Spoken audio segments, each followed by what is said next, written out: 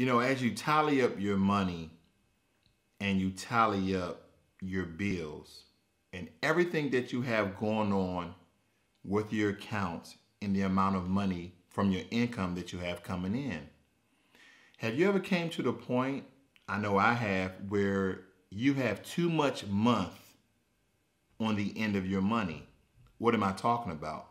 That means that all your bills and everything that you have to pay, all your expenses, there's still a lot of month left and you don't actually have the money to cover the rest of the month. Maybe you paid for your electricity, maybe you paid for your food, but daycare still needs to be paid. Your school bill still needs to be paid. You still need gas in your car. What problem does this present? Or shall I say, what problem is it? It's a budgeting problem. It's a budgeting problem. We all, at one time, unless you just was born into money, had to budget. And budget doesn't mean for you to be frugal, okay? Budgeting just means that you're working out your income with your expenses / bills, okay? Because not every expense is a bill. Do I need to harp on that? I'm gonna harp on that. And I know I'm gonna use a notorious Starbucks example. That's my notorious Starbucks example. That's an expense. You don't have to have Starbucks. That's an expense. And here's one. I'm gonna flip this one, flip mode. I'm gonna flip this one. Chevron gas, Shell gas. You don't have to go to Chevron. You don't have to go to Shell, but they have such good gas.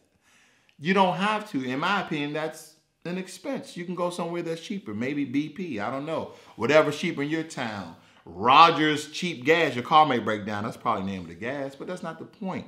That's what I call an expense. Now, regular bills, those things that, we all have. Water, trash, sewer, blah, blah, blah, mortgage, rent, so on and so forth. Do you have more month than you have money? Meaning you cannot cover all the monthly bills, all the monthly expenses because of your income. This is simply a budgeting problem. Now, for some of you, you say, well, it's an income problem because I don't have enough income. Well, let me think about this. You created 100% of your bills. Now, granted, there's some special cases out there when we talk about medical bills, people needed help. Now, I want you to stay focused. I'm not dealing with those things that are really out of your hands. I'm talking about the bills. I'm talking about the expenses that you called up, that you signed up for. If you have too much month at the end of your money, then you are not budgeting correctly. Because these are the things that you should be doing. The 4 tiers of money. The 4 tiers of money. 1, you should be getting out of debt so you're debt free. 2, you should be budgeting your money so you know how much money you need to what? 3, save, and 4, invest. Yes, this is a budgeting problem when you have too much month at the end of your money. And a while back, I came out with a video with all these budgeting apps for you to really dig into. And this is the thing, guys. I play video games. I go out, I ride my bike, I work out. I do the regular things that you do too. I got my favorite shows, Scandals back on. I got my favorite shows. I got all these things going on just like you. But you have to take time out for yourself and stop telling yourself, I don't have enough time. Yes, you do. I don't have enough time. I remember girls back in the day like, oh, I'm just so busy, I don't have time to date. But you just went out with your girls. Now, I know that's a different story. But like, well, I only go out once a month. Well, I guess you can date once a month. I don't know. But the point is this. That has nothing to do with the damn conversation. Excuse me.